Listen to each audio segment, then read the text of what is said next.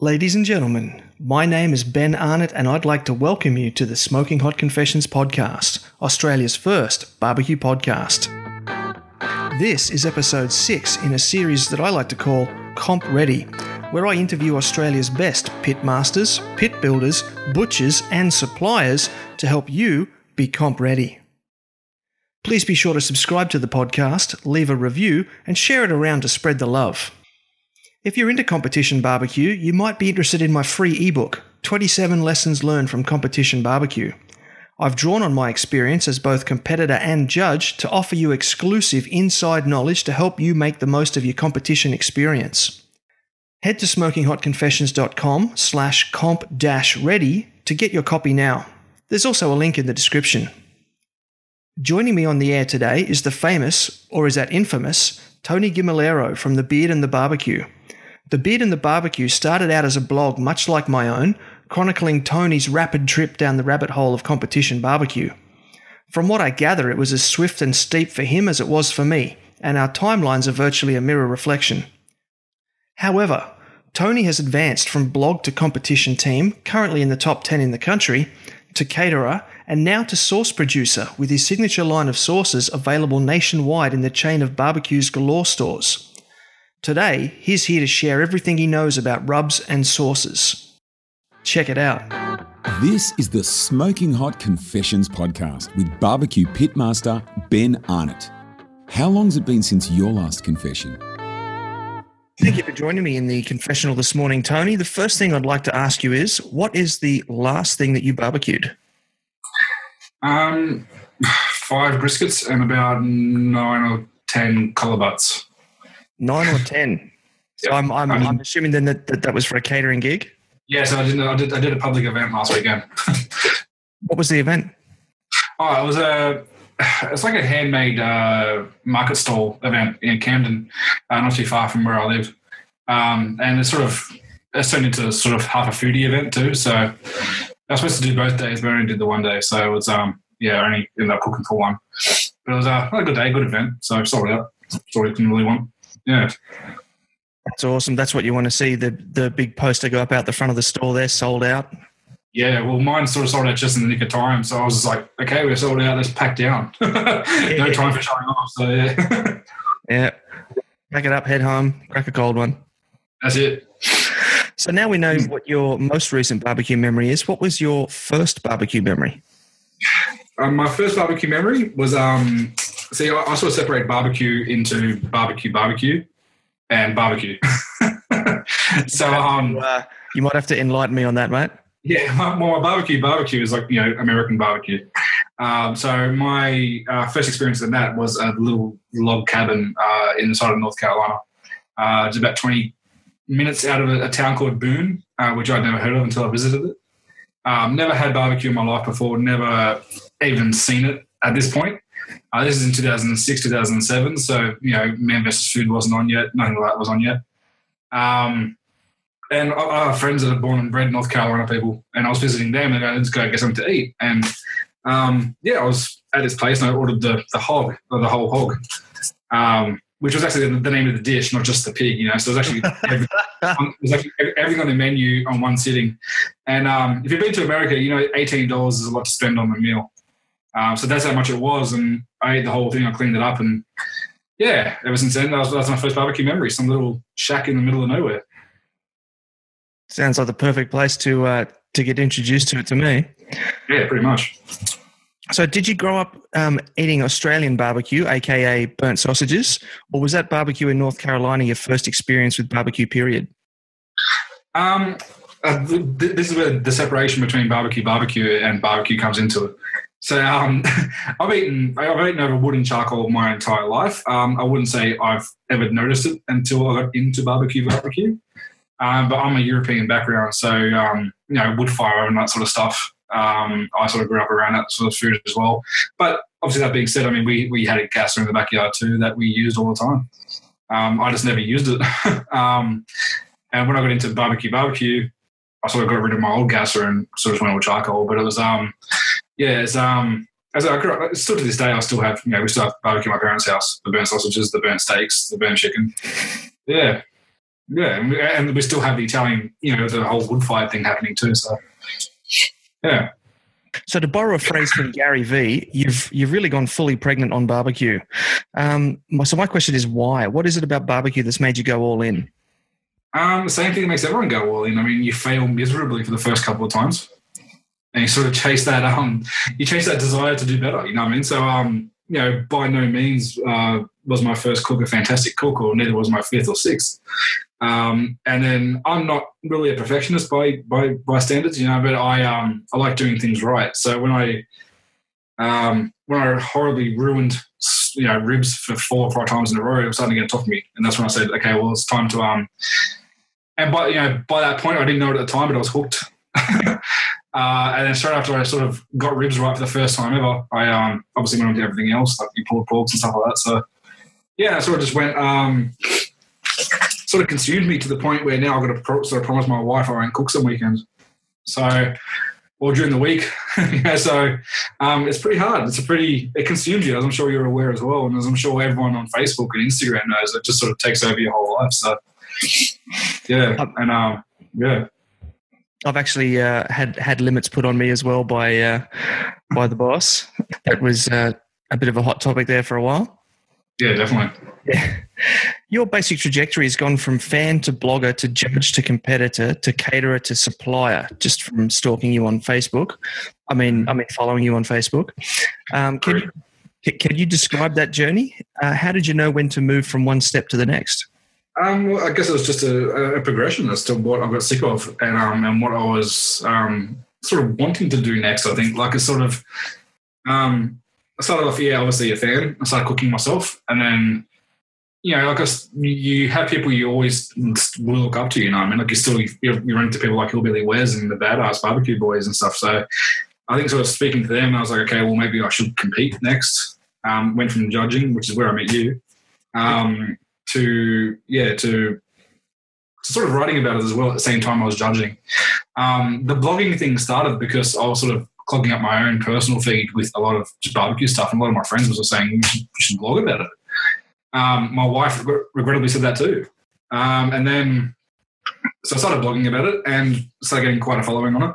And I sort of didn't know what to do next. And I was talking to Jess Priles, and I was sort of saying, how do you get to the level you're at? Like, it's just sort of, is that where I want to, and she was talking to me as well. She's like, what do you want to do exactly? I go, well, I don't even know. I don't even know what I want to do, So I sort of got sick of cooking meals and spending, 30 minutes after taking photos of it before I could eat it. So blogging sort of lasted about a year, and then I was just, I really got sick of that. Like, so as everyone in my family and so did all of my friends was like, okay, look at this food. I can't touch it yet, though. I was going to take photos of it first. And, so after that, I was like, okay, well, I'm getting sick of that sort of side of it. And competition sort of reared their head a lot more than what they did the year before. So naturally I started sort of competing as well. And I'm still a competitor now. Like, I still have prospects to compete next year. And from that, I went to, I'm getting bigger rigs, getting bigger setups. You sort of do a few events. People are like, oh, can you cater? And I sort of just went to that as well. So, and then that's pretty much where it's at now, is everything really, to the point I'm actually taking a step back from it because there's just so much involved. So it's, but it's, it's still good fun. It's, I want to keep the fun into it. I don't want to get to the point where it becomes such a burden that I have to do it. So it's, so that's pretty much where I'm at now. Yeah. I'm interested to know what the advice was from Jess. Well, it's pretty much talking. She's like, she pretty much said to me, like, where do you want to go with it?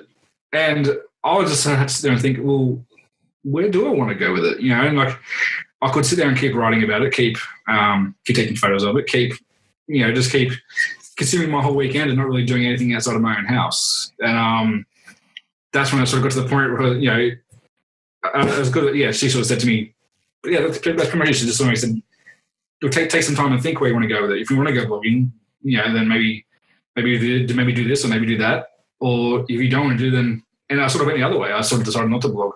So it's so either way, she has some good advice from me. So Fantastic. Now, you mentioned Hillbilly Wes before, and you just held your hand up to the camera, and I thought I saw, have you actually got Wes tattooed down your hand? Yes, that's not him. We named my son Wes after Wes Anderson, actually, the movie director. Okay. But this is actually just before I met Hillbilly Wes, and I was sort of like, well, shit, now I got your name tattooed on my finger, so it's a bit weird. It's a little weird. Yeah, but it's there now. And this is just before they opened Bovine and Swine, so people sort of see it and they're like, is that for Hillbilly Wes? I'm like, after eating the Bovine and Swine, yes, it is. Yeah. Awesome. I mentioned earlier that you're in the top 10 teams in the country right now. What gives you your edge? Who knows, I guess. I guess from judging and just being around the competitions last year, before I started competing, I just sort of noticed that the teams that did the best, like the Meat Sweats and Badass Barbecue, were sort of quite good at everything. So when I started practicing, I was just like, well, I'm not just going to focus on brisket. I'm not just going to focus on pork. I'm just going to focus on all of it. So I guess I don't really know. Like, to me, I'll still say to this day, like, no matter what, there's so much luck involved in barbecue, competition barbecue. Because you can hand in the best brisket or best handing you've done, and it'll just land on the worst table ever. So I guess there's a certain degree of luck that plays a part in it too. At the end of the day, you can just do the best that you can do, and that's all I try and do all the time. I don't really try and beat anybody in particular or try and get a score. I just do the best I can do. That's sort of worked so far. So. But you win some, you lose some, I guess. Like, I sort of did quite well towards the beginning of the year, and then I've sort of plateaued since like July. So, but it's a learning curve. Every single competition, you come back and you learn something new. So, yeah. But it's other than that, I try and sort of stick to my flavors that I like. But I'm sort of starting to veer around that now. So it's I sort of realize that not everybody is an Italian who loves salt. So I'm trying to curve things around that and just trying to make my taste a bit more universal of what I'm handing in. So interesting. Yeah. The last time I caught up with you, mate, was at the Brisbane Barbecue Festival, and you told me that was the 5th competition you'd attended for the year. What was your final count? 7, yes. So I had intended to do 9, but no, things got in the way. I had to pull out of some competitions. So it's I did 7 since within a year. So pretty much since about a year ago, I've done 7. It consumes you a lot, so you sort of can't spend too much time driving around. And ask anybody on the circuit, and I'll tell you that I'm not really a big driver. So I'm not going to drive everywhere on the face of the planet to compete. So it's pretty much where I can get to. Yeah, that's so I was 7, and I enjoyed every single one of them. Like, there wasn't, there's a few I've decided not to do again this year, but there's so many more that I sort of like going new places anyway. So yeah. Brisbane's a fair way from Sydney, though, mate. That's 800-900 kilometres. That's still a fair drive to come up for a competition. I flew it. I flew it, and luckily my friend Nick from Scotch and Smoke, he was driving up, and Rob from Radar Hill, he's based up there, so I sort of borrowed a pit off him. Asked Nick for some pretty big favours and bringing up some of my stuff, and borrowed the rest of it off the Shank brothers and my cousin who lives up there. So caught in a lot of favours, that's for damn sure. But it was a fun comp. I think I only got third. I got third place lamb at that competition. I didn't place in top 10 or anything like that, but it's definitely a fun competition. Great spot. And Brisbane's weird, man. I got a suntan in the middle of the year up there, and I was running around in a singlet, and I was sweating pretty heavily. And it was July. So I don't know what the hell you guys do out there, but it was way too hot.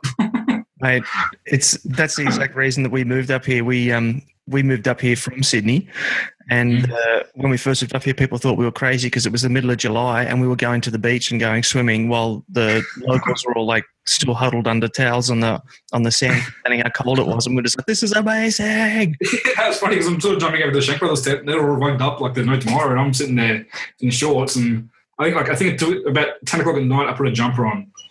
And other than that, me and Nick, who's from Scotch and Smoke, who was also from Sydney, we were just running around in shorts and a shirt the whole time. And during the day, I was actually in a singlet and shorts.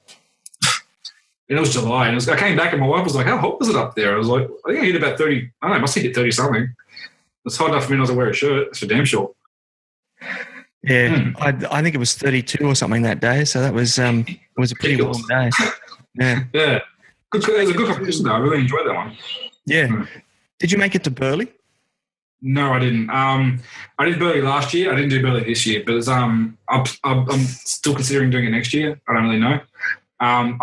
I judged that. I had judged it last year with Jay. So I helped him out a bit. I didn't really head judge, but I helped him out a bit. That was a beautiful festival, beautiful place for it too. Gorgeous spot. It's funny because I can sort of justify driving to Burleigh. I can't justify driving to Brisbane. Okay. Which I don't know why. It's just that sort of bit too far where it's just like, no, sorry. Yeah. Well, it is an extra hour up the road, so. Yeah, exactly. Like, I've got a lot of family on Gold Coast, so Burleigh is definitely an option. And yeah, I guess we'll see how we go. I haven't really sort of pegged out what I'm going to do next year yet. So yeah. Burleigh just came to mind when we're talking about the weather, because for the last 2 years it's just been phenomenal. Like we're right there on the beach, and it's just both years there's been not a cloud in the sky, warm sun. Just you'd think it was the middle of summer. It's just been beautiful. Yeah, it's a gorgeous spot. I mean, I was at the first one. I think that's when I went up. And I think the second one doubled in size, so it would have been crazy to see that. It did, mate. It did. We went from, I think, 24 teams to, I want to say, 45. That's insane, eh? Isn't it just growing and growing? Yeah. At my first comp, I think there was 10 teams. Yeah, and then after that, it was just like, I think after that was about 10 teams, and I was in Parramatta, and then there was Meat Stock, and then it was Port Macquarie. And Port Mac was huge, so that was big competition. So, yeah. I think there was either just over or just under 100 teams there. Yeah, I think it was 80. I think it was 88 or 90. I came third, so I tell everybody as often as I can that that was a big competition. Oh yeah. You're the top 3%, mate. Just round it out to 100 and say 3 out of 100, top 3%. Exactly. I'll just say right here, I'm an elitist. I'll just say it right here, right out of the mouth. Own it, mate. Own it. Yeah, that's it. So 7 comps, that's a fairly high amount considering we had 18 spread across the entire continent. How do you keep yourself firstly motivated and secondly organised enough to do all that?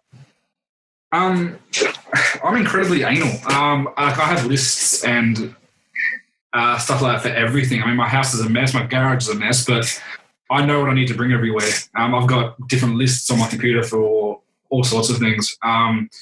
That I will sort of wake up in the middle of the night, think about something, run along to the computer, put it on my computer, then go back to bed. So I sort of, in terms of organised, that's where I sort of, after a few comps, I sort of decided to be a one-man show with a few other hands, just so I could sort of stay on top of everything and make sure everything was going the way it should be, leading up to a comp. But yeah, I sort of pack everything myself and drive places myself and meet my teammates there now. It's a lot of work, yeah, definitely, but it's a lot of fun. Like usually I'll wait till I get my daughter to sleep and then I'll sort of go pack up at 9, 10 at night, the night before a competition. I'll wait for them to get up and then I'll leave in the morning. So it's, yeah, like it's fun. Like it's more, I had a good argument with my wife about it to the point where it's like, back going to Brisbane and she was like, how much are you spending getting up there? I'm like, well, you sort of try and justify it. And at the end of the day, like, it's because it's fun. Yeah. Yeah, you can justify it all you want, but I'm going up there because it's fun. As I said before, Ben Barbecue consumes you as much as it has me. You don't really have much else going on in your life. I'm still an electrician during the week. I'm a father of 2 kids. But there's no other hobbies I have at all. Like it's pretty much just barbecue as anything outside of work. So and I'm pretty cool with that. I'm sure my health isn't, but yeah. Yeah. Yeah, it certainly does take over in any spare time you've got. I teach at TAFE during the day, and then in the evenings I go to Brazilian Jiu-Jitsu and I train there just to try and, just keep some resemblance of any kind of fitness at all. And then between the hours of 8 and midnight, I'm running websites, processing photography, planning recipes. Yeah, it's crazy. Yeah, I mean, I'm trying to squeeze some exercise in now. But last year I CrossFitted for about 6 months, and I was getting up at 4 o'clock in the morning to go there before work. And I was getting to work exhausted at 6 o'clock in the morning. So that sort of hit the back burner pretty hard. But it's I'm trying to find some sort of balance back in my life. It's sort of the running joke in the barbecue world is, before barbecue life. And, these guys were like weightlifters and like that, and they're all incredibly built. And now they're just like, you Joe off the street pretty much. But it's it definitely takes over every part of your life. All right, so we were just talking about motivation and organisation to get to all the competitions. Later in the series, I'll be discussing sponsorship with Brett from the Flaming Mongrels. Can I ask, are you sponsored, and does that help you get to all the competitions? Yes, I am indeed sponsored. Yeah, it's, that's one thing I sort of looked at before I started competing. Was working out some sort of sponsorships with people. It's an expensive hobby, and competitive barbecue, you're using the best meat you can. So straight from the get-go, I sort of started seeking sponsorships. We sort of worked with the blog as well. So I already sort of had quite a reach with the blog. So I was just like, when the Beard and Barbecue came up, I was just like, okay, well, let's sponsor the Beard and Barbecue. So Radar Hill was already on board with that as I sponsored the blog too. And I, when I started competing, I thought, I needed a meat sponsor. And a place just nearby me, probably by nearby me, I mean about 30 Ks away from me, he's opened up, and he's a butcher's deli and cafe. They're called Orangeville Meat Co. And I sort of went in to get a few things from it, and they have crazy burgers and stuff there. So when I went in there, I started talking to him, and he was into barbecue too. Like he had a whole bunch of pellet smokers he was trying to sell. And then as soon as I sort of started talking, he was like, okay, well, let's do a sponsorship, let's do this. I'm quite good friends with them now. I mean, they're on the circuit too. They compete too. And they're called Old Q Review. Obviously, me being the loudmouth I am, he sort of jumped on board, and we both sort of both benefit from it quite well. He's got a side company called Butcher Direct, which is an online delivery service. So I sort of spruiked that at the competitions because, we're not all around Sydney. So, but he's been fantastic. And then after that, I sort of needed the charcoal sponsor too. And one of the competitions in Sydney, some of us got offered a sponsorship from the main sponsor of the competition, which was Firebrand Charcoal. And they're a worldwide based charcoal company. They're based from Turkey. They mostly supply restaurants and stuff like that with charcoal. But then they started moving into the consumer market too. So a few of us, like I think Lucas is sponsored by them too. Black Iron Smokers, I'm pretty sure Scotch and Smoke is sponsored by them too. And they're fantastic. They sponsored a few comps. I'm pretty sure they sponsored Bangalore as well. They did. So I sort of jumped on board with them, and they're a great mob to work with. Great product. And then also I needed the wood sponsor. So I've sort of got involved with a mob down here in Sydney called Oz Firewood in Schofields. And they got great quality wood. So I sort of speak to them about it. And so I've sort of got all angles covered really. I guess I would not be able to do the competitions I've done without them, definitely. I wouldn't be able to afford to. So as I said before with Brisbane, Radar Hill's based up there, so it was just a simple phone call to Rob saying, can I borrow a pit? And I had a pit, so it was that was pretty handy. My meat, got brought up. At that point, I don't think I was sponsored by Firebrand. So, but everything else up there was good. The wood was good, so, yeah. Awesome. Yeah, I think sponsorship definitely goes a long way. Heaps. But you've got to sort of work out what you're going to do with them. It was pretty important to me that they got something out of the deal as well, and that I sort of trusted the product. So as I said, when Firebrand offered some of us, I was like, well, give me your products and I'll try them out first before I said yes. And I tried everything they had, and I was like, this is a great product. And that's why I rave about it. Like, it is a good product. So I'll push it to anybody who asks about charcoal because I have faith in that. With Radar Hill, I'm sure the experience you had with Rob yourself, but it's just Rob from the get-go has been awesome to deal with in every aspect of barbecue.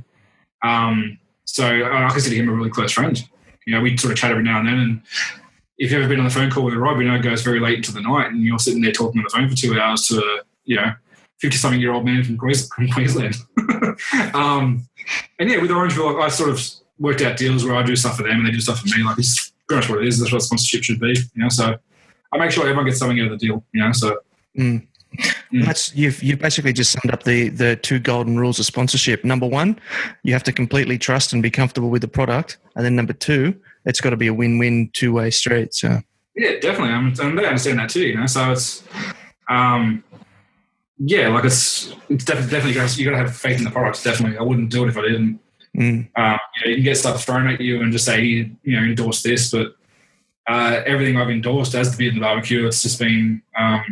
It's been, I know the product, I know the people too, and I trust it.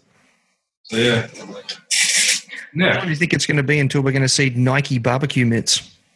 I don't know. It all depends. I'm married to greenies, so I'm not sure if they'll be approved of the sweatshops and stuff like that. But I don't know. But there we go. I mean, Nike's not really cut out for a bunch of fat dudes with beards. So no, but hey, it is a growing competitive sport, and they're in all the other ones.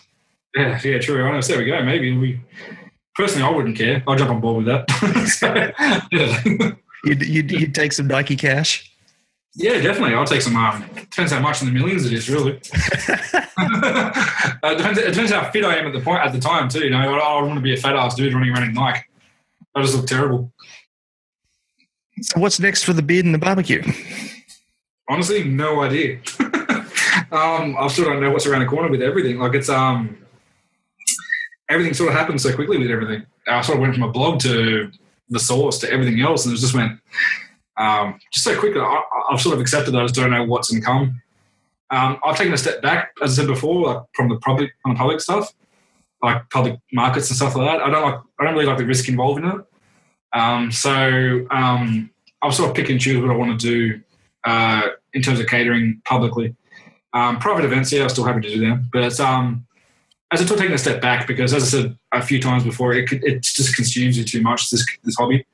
I've got kids growing up I want to spend time with. I don't want to sort of spend my whole time barbecuing in front of a pit. So so next few, choosing what I want to do, and sort of going back to my original idea was, no more than 2 things a month, which is still a fair bit depending where it is, so. Well, with 25 competitions already confirmed for next year, that's 2 competitions a month. Yeah, well, that's just ABA too. So heaven forbid somebody else start up some sort of other stuff. It's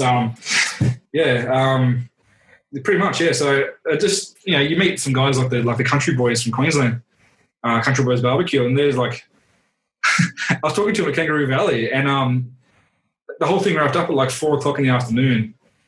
And he had to drive back to Brisbane to start work at 6 a.m. And I was like, I couldn't believe it. Like I lived an hour away from Kangaroo Valley, and I got back and I was exhausted for 2 or 3 days afterwards. He was driving back to Brisbane to work a full shift, and I was just like, this is insanity. Like I really need a lot of time to sort of plan what I'm going to do, really. So yeah.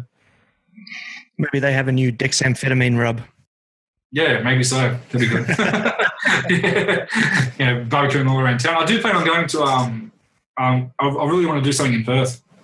I'm not driving there though. I will be helping out my friend Gus over there, and I'll do everything under his team. I'm not really too fussed about beard and barbecue representing over there, but it was Perth's a beautiful place, so I really want to get over there for a competition. There's a few popping up in Victoria and Melbourne now, so I'll do want to get down to some of them this year. Just frankly because I'm sick of going to Queensland. Hey, steady on. Yeah, like it's funny because as I said before, I've got family up there. One of them I'm really close with, and we used to see each other like once every 2 years, and I've seen him like 6 times in the past 2 years. And it's like we never see each other. It was like, well, how you been the last few months? So it's like, and just, so I want to head south for a bit. I haven't been to Melbourne for about 4 years, so I'm looking forward to getting down there for a few things. You're listening to the Smoking Hot Confessions podcast with barbecue pitmaster Ben Arnott. What I brought you in here to talk about today, Tony, is rubs and sauces.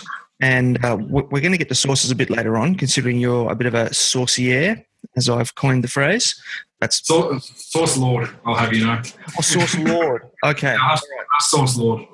I was going to start a hashtag campaign saucier, but Sauce Lord certainly is going to stand out in the pop culture a little bit better, isn't it?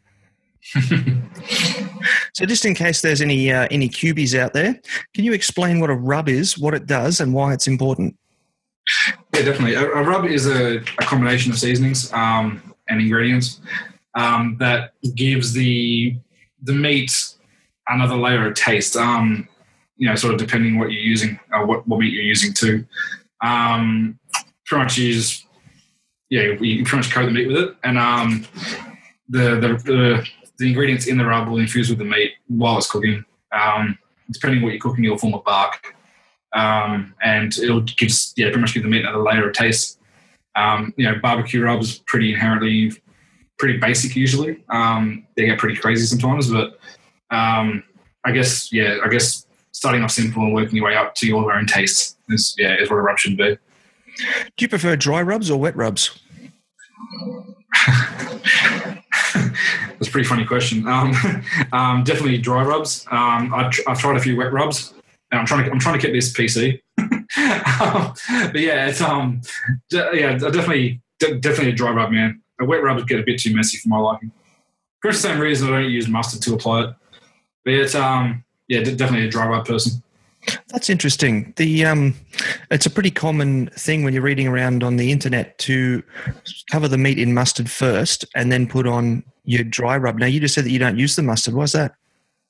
I just found it to be a waste of mustard, and B, to be too messy.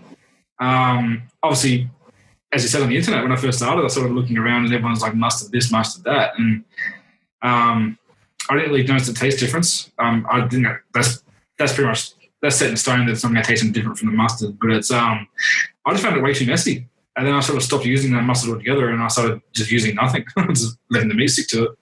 And then I started using oil. So when I remember, I use oil. And when I don't, I don't use it. So I save mustard for burgers and hot dogs and stuff, man. Good stuff.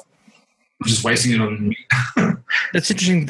That's interesting that you say that, because I've stopped using mustard as well. I'll just put the rub on the meat and then let the meat juices sort of soak through, and then put some more on and let that soak through, and then I just keep going until it stops soaking through. That's my rub. So that's pretty cool. I usually don't have the patience for something like that. So you just stick it on, and that's it. So yeah. Oh, interesting. All right. Yeah. Well, I actually learned that from Tuffy Stone. So it's I was his assistant when he came out for Meat Stock this year. That's right. What was that like? Amazing. It was such a genuine, nice guy too, man. Like, he sort of, like, it's someone of that caliber and that sort of celebrity status. You think, he's such a nice guy. Like, he's probably nicer than half the dudes I met on the barbecue circuit. Like, he's just such a great guy. And really, it's funny because you sort of think someone who makes such a living out of it like he does will be over talking about it, but you talk about barbecue before the class started, you talk about barbecue while it was on, you talk about barbecue after the class finished, you talk about barbecue while you're at dinner with him. And, you can tell that passion sort of runs pretty deep in a few people. So when you sort of meet someone else who is like that too, then you just start talking back and forth and conversations about barbecue all the time. So, but yeah, when I was doing his classes, getting ready for it with him, he was saying he just uses a drop of oil. And after that, I was like, that makes so much more sense than nothing. But by that point, I'd already started using, I already stopped using mustard years ago. So mustard wasn't on the cards anyway. But yeah, whatever floats your boat, really. If you're happy to use mustard. That's the thing about rubs and barbecue, and I guess barbecue as a whole is you just find what works for you. If you're happy with it, happy with it. What oil do you use? I use peanut oil, just because it's around and it's high smoke as well. And because it's what Tuffy used. So I was like, okay, well, I'm just going to keep using that because that's what Tuffy used. So, but pretty much whatever I have. I mean, like, sometimes you can't get a hold of a peanut oil, so I just use olive oil. It's just an adhesive. It doesn't really matter. It doesn't have a taste because you're not coating the meat. You're pretty much doing a few drops, like not even a teaspoon worth of oil on the whole thing. So it's just an adhesive pretty much. So yeah. This question's probably a bit outside of your domain, but it just occurred to me, if you're using peanut oil and the judges' tables are all completely randomized, is there a risk there of giving someone an anaphylactic shock? I don't know. I think it's just. I think the thing that's run over in the judges course, I think, was sensitivity stuff like that. Because people use MSGs and people are sensitive to that too. I guess I don't know. They're not like saying not to use any sort of what's the word for it? Any I'm trying to think of the word for it. This escaped my mind. When, any sort of high allergy foods, allergens. That's it. Yeah. We're not told not to use any of that. So I'm pretty sure it's all been run over through the judging course. Make sure, like, if you are sensitive to it, you probably shouldn't judge, because people use pecan stuff as well. That's a good point. Yeah. So it's but I remember when I did my judges course a long time ago. I'm pretty sure they mentioned something about that. Like, be sensitive to any sort of food, maybe don't do it. Oh, okay. So yeah, that's good. That's good. All right. Yeah, it just occurred to me just then, or just when you said peanut oil. So, which types of flavors of rubs match with which meats? It's a bit of a big question. I guess what I'm asking is, what's the difference between a chicken rub and a beef rub, or can you just put any rub on any meat? I don't really like mixing sugar with beef. When I was sort of trying to formulate my my brisket competition rub, I sort of went through a whole thing of trying it with this and that, and I found sugar sort of left a taste with it that I really did not like whatsoever. So I sort of exclude sugar from most beef stuff in terms of a rub. If there's a sauce involved later on after the fact, then yeah. But as something doesn't gel with it as a rub that I don't like. So I sort of tend to exclude sugar from beef rubs. But it's with white meat, sugar works really well. So that's sort of where it goes to that instead. I guess pretty much that's the difference between the two for me is some of them, across the board, rubs. Some people like that. I'm just going to finish. I can taste the sugar in a rub on beef. Unless people, I've heard that some people use it in the service industry, in which case I can't really pick it up there. But I mean, that being said, there's a lot of rub. There's a lot more flavour and a lot more rub going into competition stuff than there is in service food.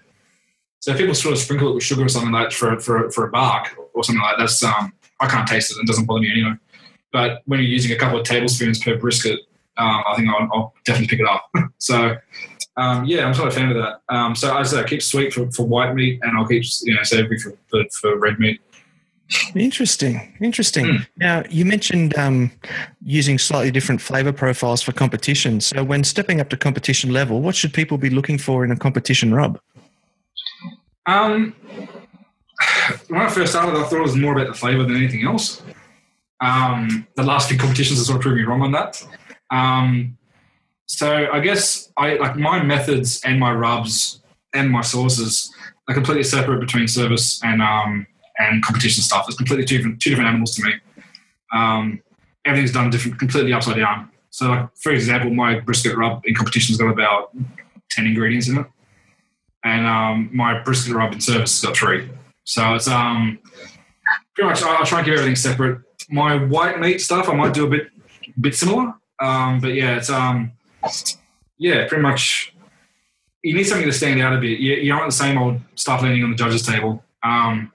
So I use a lot of ingredients that will stand out a bit for me. So might leave a taste of someone's tongue. It's like, I know that flavour, it works well with the other ones, but what is it? And it's intriguing, So it's whereas service stuff is just like get it on, get it out, cook it, So it's you just sort of need a bit more precise with your competition stuff. That's what I've found at least, So that's me personally. Yeah, as I said, it's sort of worked well going really flavourful for the first part of the season, and I'm not really sure what happened last season. But after Port Macquarie and Brisbane, I sort of changed a few things up, and it hasn't really worked in my favour. So I'll get back to the old way. Who knows? Mate, if it ain't broke. Yeah, exactly. Yeah, well, you just sort of try new things. You think you can do better. I sort of jokingly call myself third place Tony, because everything I sort of had was like the bulk of my trophies are third place. Which I'm happy with. It's funny, It's consistent. Yeah, sort of trying. So you try and do that next step to try and make it. Maybe you should be better than that. I've got first and second place for it. Yeah, definitely. But it's, the bulk of them are around the third place area, which is a bit of a joke in the circuit too. I'm pretty happy with that. I don't care. I can take as good as I give it. Don't worry about that. Yeah. So, for people that are getting into competitions for the first time, would you recommend that they look for a store-bought rub or just get straight into it and try and make their own? I went straight into it making my own. It's whatever you're comfortable with. Like I know a few guys that just use store-boughts and then mix the store-boughts together. I'm sort of not really sure where I want to go with that. I just to the point of handing in something that could very well be the exact same as something else is handing in. So I sort of like my own flavours and stuff to be different because, I don't want to be handing in the exact same stuff as the person next to me. So I try and keep it. I try to keep it my own, but now I'm starting to incorporate store-boughts as a blend with stuff I make as well. So I guess the next few months I'm just going to be knuckling down as well and just sort of working out what I can use. Like I'll pay out Lucas a fair bit for using store-boughts for everything, but it's a joke, you know what I mean? Like he's obviously done pretty well with it. So it's I'm sort of amassing a collection of store-bought stuff, which I haven't done since I first went to the barbecue and I was buying stuff over from the States, you know. So I'm sort of just collecting a whole bunch of them and sort of seeing what works. I've got my own sort of shelf in the pantry that's just sort of full to the brim of stuff. So I've got boxes in this room here that's full to the brim of stuff. It's just buying everything. I was going to say, it looks like you've turned that room into a pantry for barbecue. Yeah, well, you can't just see it, but the cupboard next to me is my sauce cupboard. And by cupboard, I mean it's a 5-tier shelf that's full to the brim of everything. So it's, but it's just even stuff like this is, this is all just different injections for me to try. Wow, what's that, like a 15-litre plastic box container? Yeah, it's like 18 litre, yeah. And it's got about 6 different injections from about 3 different brands. Yeah, so, I mean, I've got 45 kilos of brown sugar on that shelf too. Yikes. Yeah. So it's quite the I've got a 50-litre pot where I'm talking about that I don't use either. Anyway, yeah. So what would be your advice then to people that are looking to make their own rub? Start with the base rub. Start with something you find on the internet. And your generic barbecue rub is quite that's quite good. You know what I mean? So sort of go off that where you want to work with and where you want to take off. You know, that's what I've pretty much done with all my rubs. I sort of find something online and just take and subtract. Just find what works for your taste, really. Like it's, you know what I mean? Unless you sort of want to, unless it's brisket, we sort of just go with salt and pepper and then work your way up to different ratios and stuff. You know, like it's, pretty much just find something you're happy to work with as a base and then go off that. And don't be afraid to change. You know, like it's not a matter of, this tasted good once, because there's so much different contributing factors in the cook that could make something taste good or bad. You know, so it's, I guess just try and find something and just go with that. Excellent. Now, we sort of briefly touched on this a little bit before. How do you like to put on the rub? Are you a sprinkle and pat guy or a dump and rub guy? Sprinkle and pat. Definitely am a patter. And by pat, I sort of mean push. So I'll sort of get on top of the meat and put a little weight behind it and actually push it into the meat. Rubbing got a bit messy. It wasn't really sticking on the way I wanted it to. So I sort of try and keep one hand filthy and one hand clean, and I sort of dump it on and push it on with the other hand. Unless I'm at competition where someone else holds the brisket or whatever like that, then I'll sort of just go all in. But it's definitely a patter. You start rubbing it, it just gets everywhere and it gets messy. I'm not a fan of messy unless it's this room. But it's so as I try and keep everything as rounded as possible. And you're just gonna get everywhere. You're gonna get all over your clothes. You're gonna get all over your table. You're gonna get all over your knives. You're gonna get all over your barbecue. So just keep it simple. Rub and pat. Yeah. Awesome. And how do you know when it's enough? I guess sort of similar to what you were saying before about when you say the meats are taking it in. Competition stuff, I tend to go a lot heavier with my rub. So I guess just by looking at it, by eyeballing it, you can tell. One thing I've also found is that no matter, especially with big cuts like shoulders and butts and briskets, your rub's never going to penetrate more than 10 mil into the meat, if that absolute maximum. So you can put as much as you want on, but at the end of the day, it's not going to get that far inside the meat anyway. So as I just by eyeballing it, like with pork, with service pork, I pretty much just sprinkle it on and put it on a smoker, really. But competition pork, you can't even tell it's pork. It just looks like an orange soccer ball by the time I'm done with it, So I guess that's just, as I said, there's two different things, two different beasts, competition and service for me. So it's I treat it both separately too. Yeah. Awesome. Now, we can't talk rubs without sauces. And as we were talking before, you are the sauce lord, the saucier. So I've got a couple of questions here to grill you on, if you'll pardon the pun. You're right. When we're talking competition sauces, we're talking more than just the regular squeeze bottle of tomato or barbecue from the supermarket. What makes a competition sauce a competition sauce? Well, I use my sauce in competition. I sort of alter it a bit, though, to include stuff I don't usually include in the shops. I sort of run with more glazed type food in white meats, just because I like to be able to see the meat, not just a sort of big paddling of sauce on top of it. So I guess it stands out as well. Something that runs with the flavour you're having on the rub. As I said before, I'm quite salty, so a lot of my sauces are quite sweet, just to sort of combat the salt. But yeah, it's it's. As I said, I've used stuff in competitions straight out of the bottle. I think Meat Mitch Womp, whatever the hell it's called. I use that straight out of the bottle of competitions. And I started formulating my own glazes and my own sauces. Now I pretty much stick between them two. Again, I sort of separate between white meat and red meat in terms of everything. So, yeah, I don't see a point in glazing red meat just because it sort of ends up looking different anyway. So, yeah. So what should people be looking for in a competition sauce? Something that complements the rub, something that complements the meat, definitely. Something that stands out, but doesn't stand out too much. This is the burden of competition cooking is you don't have too much flavour, you don't have too little flavour. Something that sort of is going to taste different from everything else that lands on the table of the judges too. So that's sort of how I went with my sauce too. I didn't want it to be just your same sort of sweet with a bit of heat. I sort of left one sweet and one with heat, so I can sort of get it interchangeable if I want, So, but yeah, sort of a different body of flavour too, not just sweet. You sort of want some other stuff coming into it. But yeah, I guess that's for competition food. You've got to find what works for you. I've seen people win on very little sourced food. I've seen people win on very heavily sourced food. So again, it's the luck behind the judges' table, man. That's what it is, really. Definitely. So if people decided to DIY their sauces, what would be your advice? As in for commercial or to DIY at home? Sorry, for competitions. For competitions. I guess just streamline. You don't really bring in 5 different sauces to the competition. I sort of tend to make everything at home before the competition now as well. So I sort of integrate. That's why I've been mentioning over the interview, like white meat and red meat. I try and keep everything the same, just so I'm not bringing a million different things.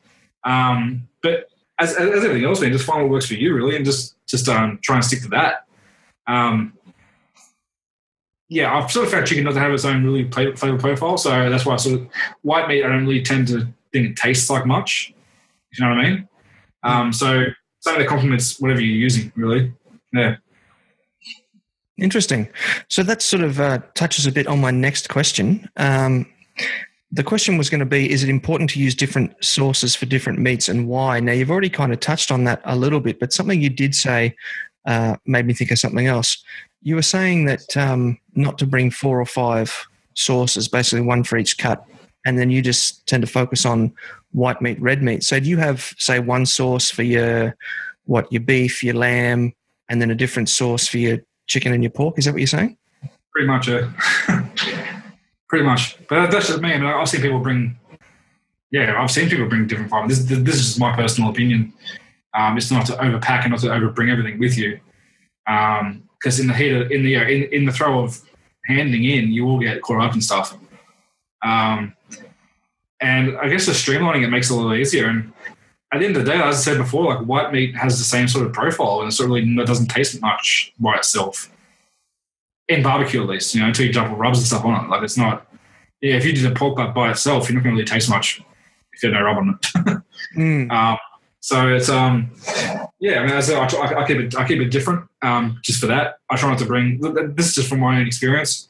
By all means, when I first started, I had 5 different rubs. I had I think I had about 4 different sauces. I had 4 different injections, and now I'm just sort of streamlining everything to make it not so much, bringing everything literally but the kitchen sink with me to the competition. Interesting. So one of the tips from Tony would be simplify. Yeah, definitely.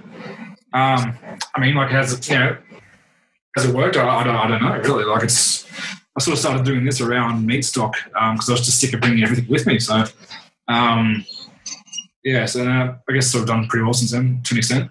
But yeah, who knows? Like, everyone find their own thing. Everyone will do their own thing their own way. This is just my advice. Yeah. Awesome. So is it possible to oversauce a dish then? How do you know when enough is enough?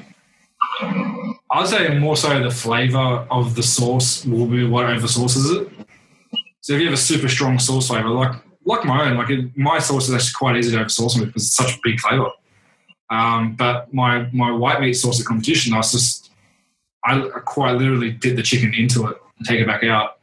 And there's a lot of flavour into it, but it's not, it's more, because of doing that, you got to think about what you're going to do with the sauce too. So because I'm dipping 4 pieces into it, you don't want it to be super strong because then it will just coat the meat and it'll just taste like sauce, and you'll maybe taste the rub, you won't taste the smoke. So it's, I guess you just got to really think about what you're doing with it too. So you got to get familiar with your balance and then work it out from there.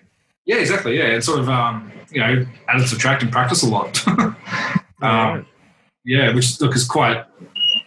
I guess it's quite easy to say when you have a sponsor, but like it's something you got to do. Really, is you don't sort of rock up and just wing it. That being said, I mean, I've seen people win completely by winging competition. Like they're rocking up and just sort of just tossing, just putting something in the box and completely taking one of the highest scores of the year. Like it's happened. As I said before, it's just judges, man. It's luck. Yeah, it does often come down to that. So you mentioned dipping your chicken in the sauce before. Are you a mop or a brush guy when it comes to other cuts? No, I'm more of a brush, if anything. If I'm not dipping it. But yeah, I guess more of a brush. A mop. Is this in competition or is this in service? Oh, we're just talking about just competition stuff. Okay, yeah, okay. Cool. Yeah, if it's just competition stuff, then definitely a brush. I think a mop will ruin too much of what you have going and what you put a lot of effort into.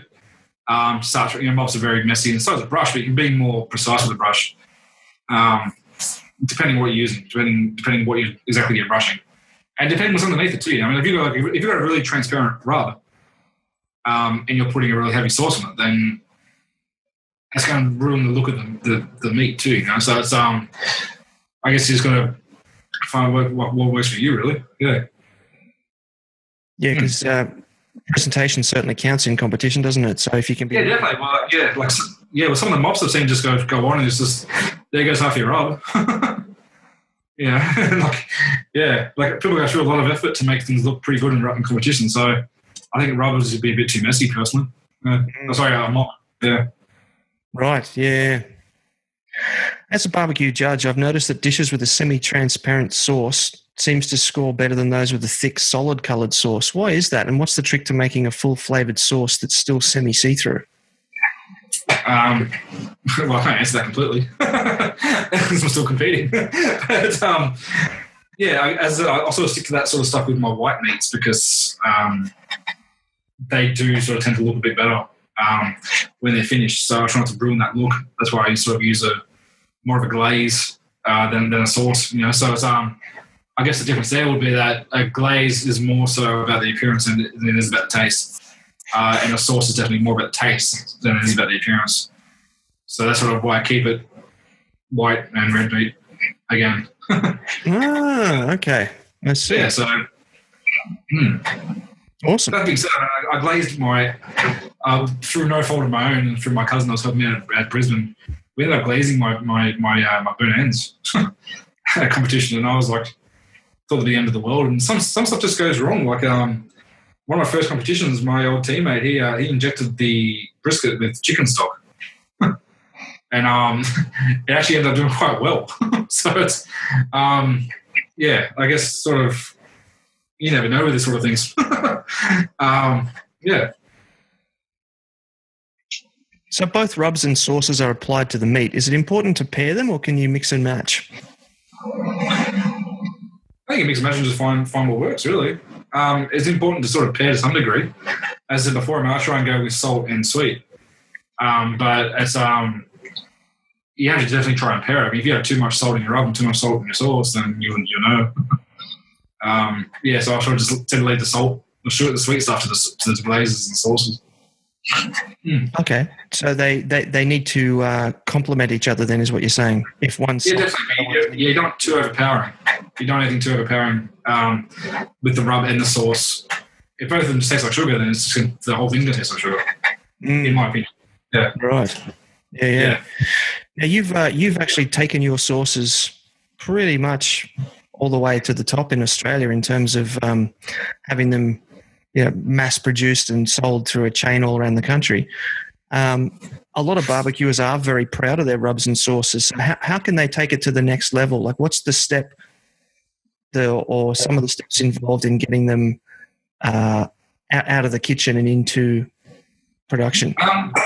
Well, how mine sort of started was I was sort of making it. I was just making it at home. I was just sort of playing around with the recipe, and I started doing it at home a bit. And then I started doing public events with my sponsor at Orangeville, Miko, and I started using my sauce. And a lot of the people, a lot of the public came back and said, "Well, what was that sauce?" And where can we get that? And I went, "Oh crap! I made it in my kitchen." And then we started doing a few more Sydney meetups as well, and I started getting some sauce out into the barbecue, or just sort of like people to hear people's opinions on it, really. And people still liked it, they still enjoyed it. I started doing more public events, and I was just like, people kept asking about the sauce. So I made them a bit more at home. I was making about 50 a batch, and I was sort of selling them at that. I had to go through a food scientist, which was a lot of fun, to get the nutritional panel and stuff like that, and find out all the allergens and that sort of crap. And that sort of, when he hit me with his bill, I was like, I'm not making anywhere near that kind of money for that sort of bill.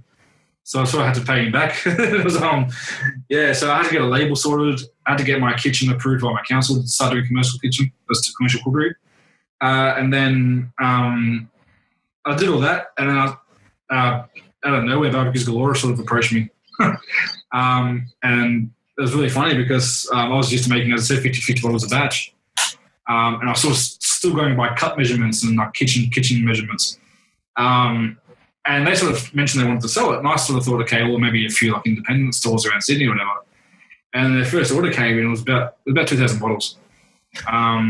So my sort of tail went between my legs pretty quickly there. And I was just like, well, I can't make that at home. And I started thinking about it, and I was talking to my wife about it, and not to give away any of my recipe, but that was almost 400 kilos of sugar.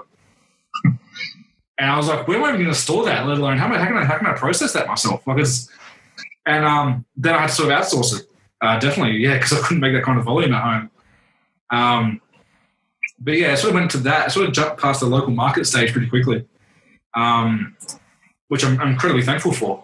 But at the same time, like, it wouldn't have even gotten to Barbeques Galore if it wasn't for the barbecue community and the sort of support they gave me too. Like, because you might have seen yourself, I was pushing it on ABA, I was pushing it through my blog page and stuff like that. It's like, if I want to try a sauce, here's a sauce. And then the response was pretty good, and still is quite to this day. It's pretty good, but I had to outsource the sauce making.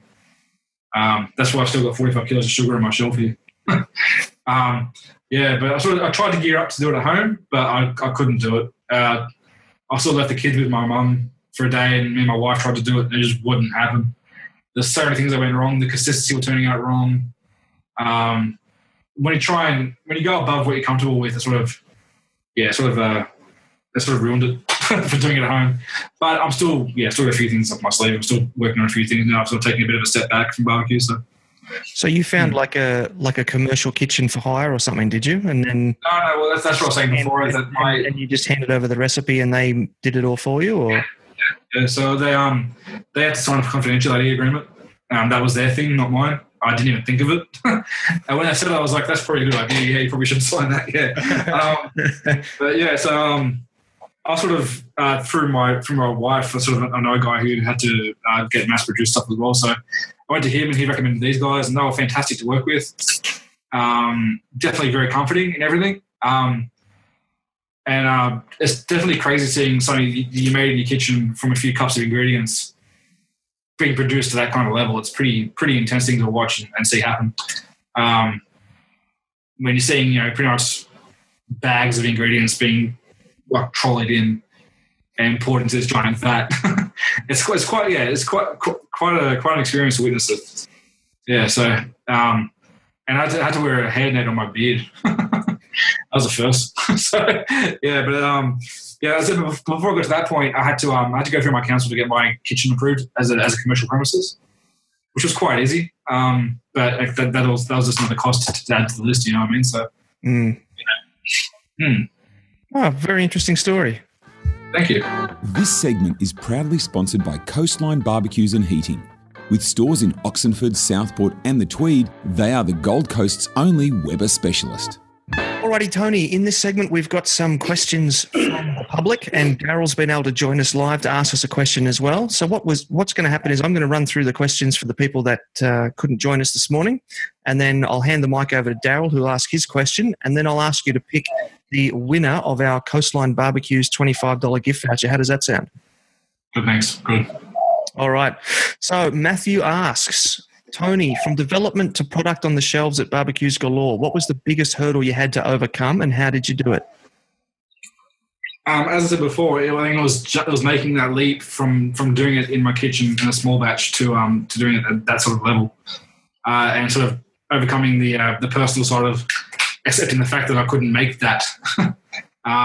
Yes, sort of when you get used to going from when you're used to making 50 bottles and bottling and the sort of production that goes into that to making 2,000 bottles, I guess sort of accepting defeat and realising that you're not going to be able to make that amount.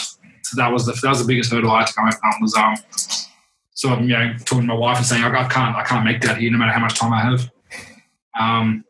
Other than that, I was there for their first cook and stuff, so they got their food, so their taste everything was pretty spot on the first time. But yeah, it was that was definitely the biggest one, was the sort of letting go of it. So yeah. So scaling and letting it go. Yeah, exactly. Yeah, that was the biggest hurdle was just definitely watching it sort of jump out of the kitchen. Yeah. Awesome. David wants to know, what criteria do you use to choose a rub to suit the protein you're cooking? He's asking because he's stuck in a rut of one rub to rule them all. Any ideas on how to target certain cuts with certain rubs? Yeah, I said before. I sort of keep sweet with chicken. Sorry, I keep sweet with white meat and salty with savoury, with red meat. But it's whatever works for you, man. If one rub suits all, then by all means go for it. There's no rules in barbecue. If you're happy with one rub to do all of them, then go for it. It's sort of. I haven't found one that I've been happy across all sort of cuts with it. At all, and I've tried a lot of damn rubs in my time, man, heaps, but I'm not a really fan. I really sort of draw that line with salt and red and sweet with white. So that's me personally. But yeah, as I said, if you have to do one to do them all, then by all means go for it.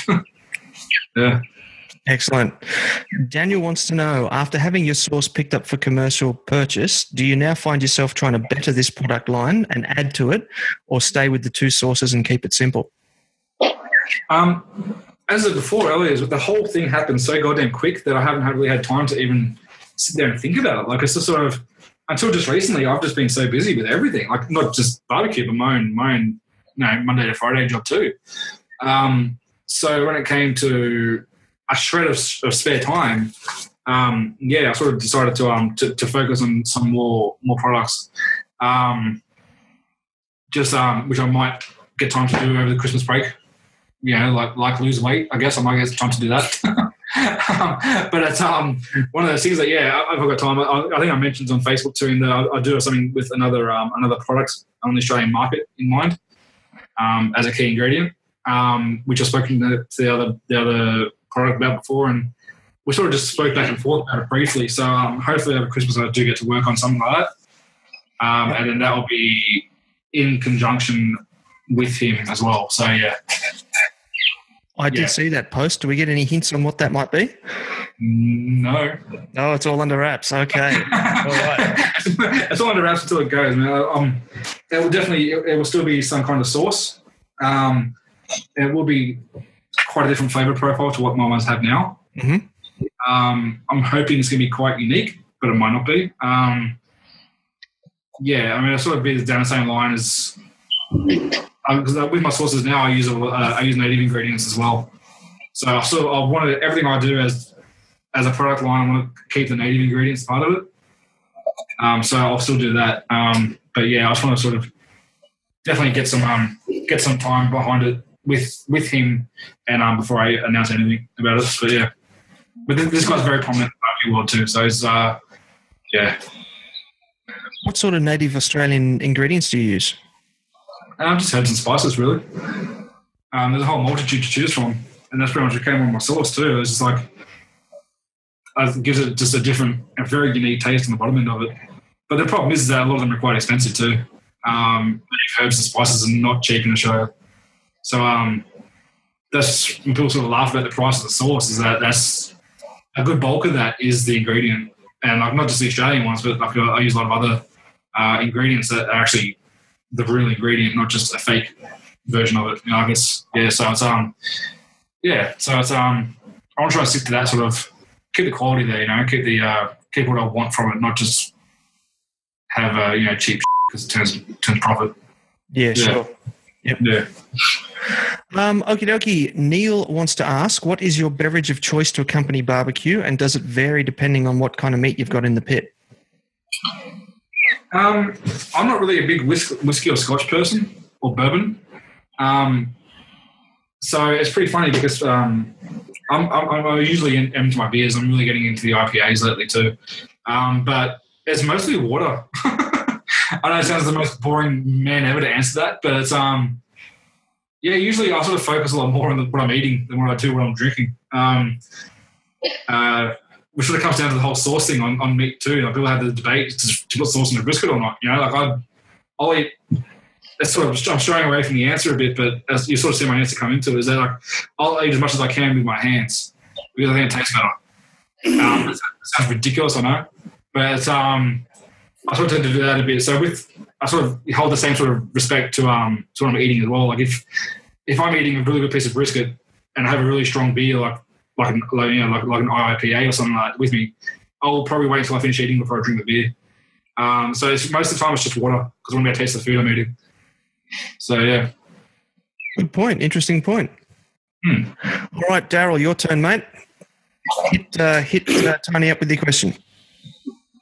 Tony, for those of us who wanted to have a lash at home, what are the essential basics and before you start playing with different bits and pieces? Does that make sense? Yeah, definitely. What I did with a lot of my things was I found a very, very, very basic recipe somewhere else. And most of the rubs decided from salt and pepper. With white meat, I started with salt, pepper, and paprika and sugar. I think maybe start with equal parts of your main ingredients, like your sugars, your sweet, your salt, sugar, and pepper. And maybe keep it like half of the onion and garlic. Start up from there, you know what I mean? And just set up what you like less and what you like more. If it's beef, I'll really just keep it like at home. I keep it simple, just salt and pepper. Maybe some other stuff, but like it's on beef, and I do that across my shorties. I do that across my brisket. I might bring like the whole traditional barbecue rub into beef back ribs because they're more like pork ribs. But it's mostly across beef. It'll just be really foundational salt and pepper. Like maybe there's actually a brand of rub that just has the basics in it. It's actually called Suckle Busters. So, and you're supposed to add stuff to it. So the whole thing is a very generic flavor that's there for you to build upon. All right, so let's recap our questions before I ask Tony to pick the winner of our Coastline Barbecues gift voucher. Matthew was asking you what the biggest hurdle was and how you overcame it when you were scaling your sauce production. David wanted to know some questions about matching rubs with cuts. Daniel wanted to know about your plans for the future. Neil was asking about your beverage of choice to accompany barbecue, and Daryl was asking about basic ingredients for putting together a rub. Yeah, it's a tough call between Daniel and Daryl, but I'm going to go Daryl because that was actually quite an exciting thing to go through just then. So it's definitely a good question. I do like helping people out, so it's definitely good to sort of speak to that grassroots level and just sort of speak to what you want to start as well. It's quite interesting. Awesome. Well, there you are, Daryl. We'll get that gift voucher out to you shortly.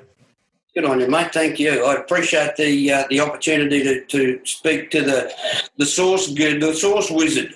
Sauce Lord. The sauce lord. The lord of the sauce. That's it. Hashtag sauce lord. Tony, you've been so awesome today, just telling us all this different stuff that we need to know, your advice, your tips, sharing your knowledge. What would be your top 3 pieces of advice for new competitors? Don't be frightened off. I mean, a lot of people, like even myself included, when I first started going to the comps, I was like, well, how am I going to compete with these guys who've been doing it for a while? And then don't be shy about what you're doing. Don't be afraid to ask questions. I mean, this is going to fall under the one piece of advice, if you don't mind that. But like, don't be afraid to ask questions because God knows everyone here did, and that's how you learn is by asking questions. So it's don't be afraid to ask and don't be shy to compete. Number 2 would be really planning your stuff out because I've been caught up at comps where I haven't had anything, and I'm lucky that the barbecue world is what it is because I had no trouble getting it there and then. But I guess really plan your stuff out. Make sure you bring what you want to bring. And the third is make sure I cop it for this amongst the other competitors, but make sure you sleep.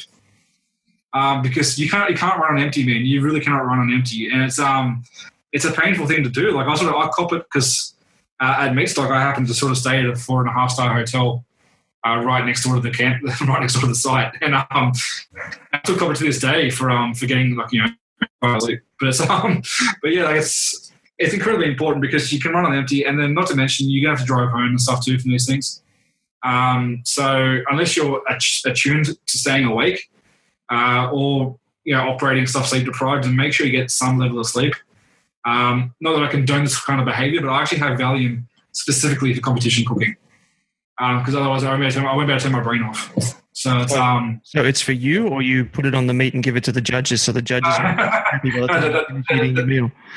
That's the cocaine. I'll do that with the cocaine, but no, it's more so to me to knock myself out to a degree.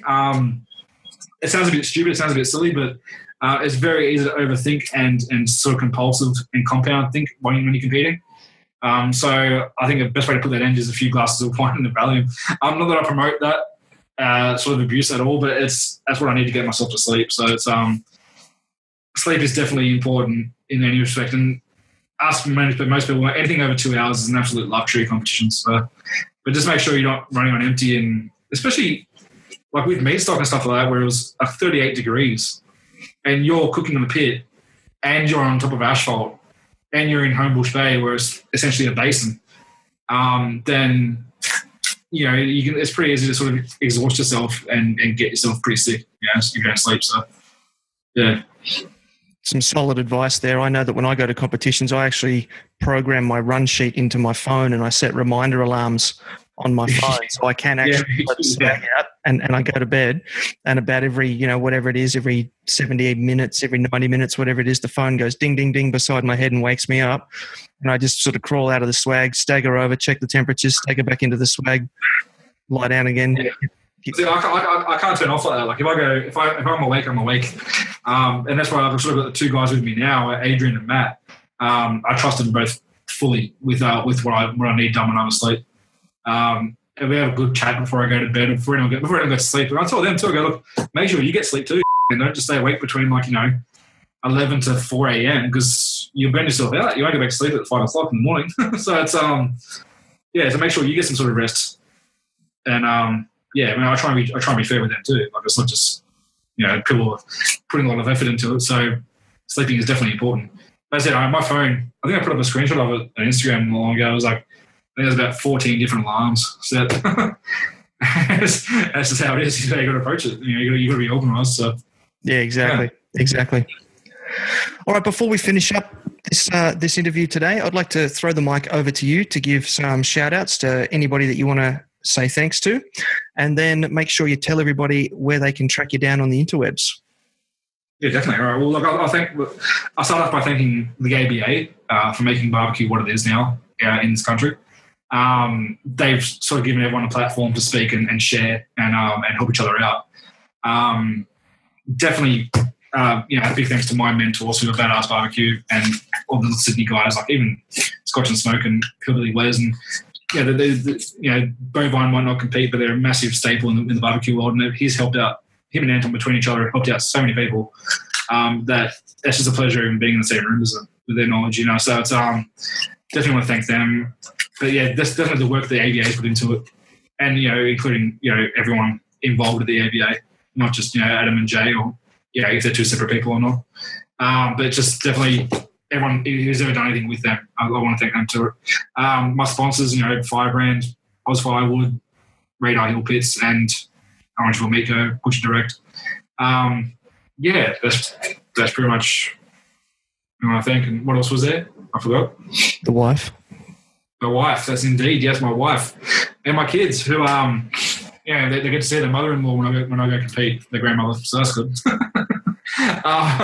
It's pretty much, just thank everyone for buying the sauce and everyone who's supportive and everyone in the community. Like it's a very consuming community, but it's very fun and everyone's there to help each other out at 2 a.m., at 3 a.m., whenever.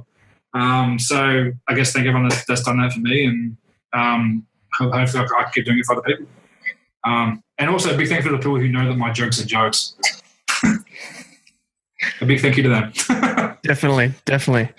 All right, mate. Okay, now just make sure that you do tell us all how we can track you down on the interwebs.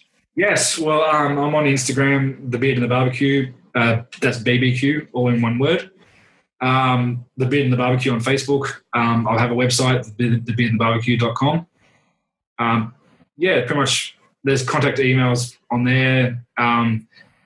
Also run the online challenges in the ABA group as well. So if you want to sort of give up something as a prize for that, you can contact me at Tony at ausbbq.com.au. So I've got quite a few different ways of contacting me. I think I've got 5 different emails related to barbecue. So if you just want to go to the website and just check out, there's a little mail button. You can hit me there. That's cool. All right. Sounds excellent. Thank you very much for joining us today. Thank you for sharing all your tips and knowledge with us. And we'll see you again soon. Great. Thank you, Ben. Appreciate it. Thanks for listening to the Smoking Hot Confessions podcast. Head on over to smokinghotconfessions.com for recipes, tips, and Ben's own confessions.